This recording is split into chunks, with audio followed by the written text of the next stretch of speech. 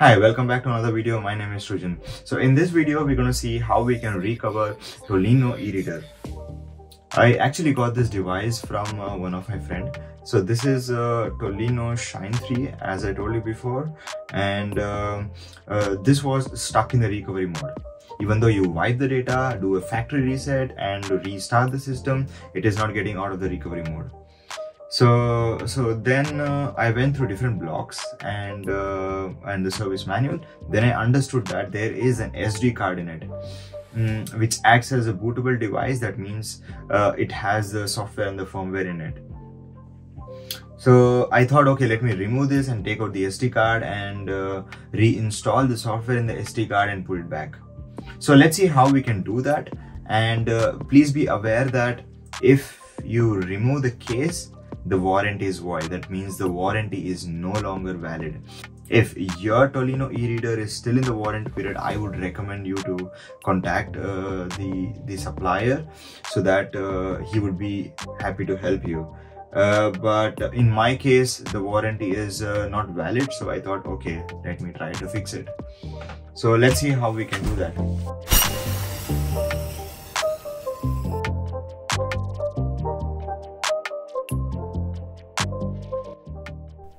So as I told you before, this is Tolino Shine 3, and let me show you what is the problem. So currently the device is stuck in the recovery mode and it only gives me 3 options. So that is start the system, wipe the data, recover the system.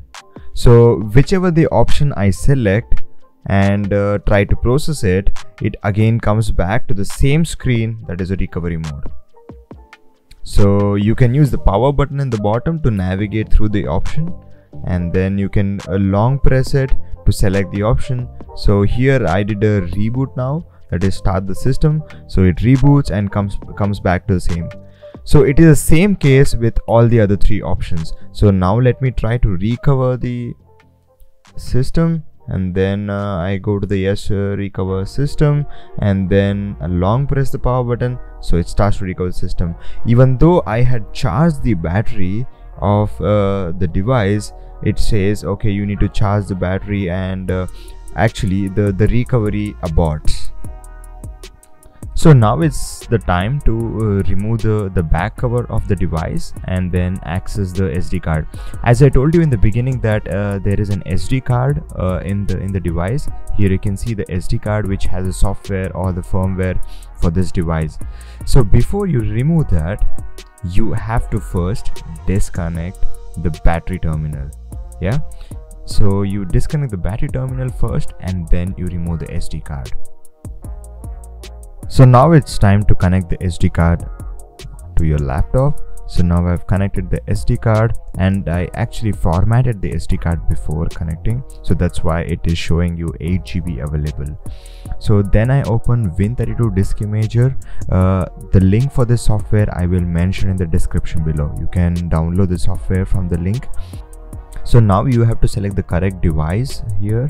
In my case it is F drive, that is SD card, and then I select the image file. So you can download the image file from the link in the description, and then you select and you save the image file in the local drive of yours, and then you select that image over here. So it takes quite some time to write the image file into the SD card. So now I have actually fast forwarded the video. So now you can see that the software is written into the F drive, and E drive is the empty space. So now let me safely eject the SD card from the computer and then insert it to the Tolino device. So insert the SD card and then connect the battery. Now long press the power button, so you should see a light there. So that means that it starts to boot from the SD card. So it takes some few minutes for it to boot for the first time. So here we go, the software is booted from the SD card, and now to put some books into my Tolino device, so I will connect a USB cable to my computer, and then now you can see that it goes into the USB mode.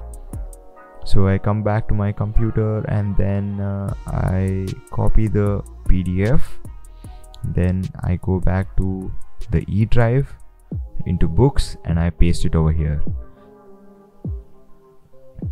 So once it is copied, so now you can go back, you can safely eject the device from the computer, and then you unplug the USB cable. So then you should be able to see that it starts to load the library again, and it finds one book newly added into the SD card. So that's it about recovering this device. So now there's a bonus.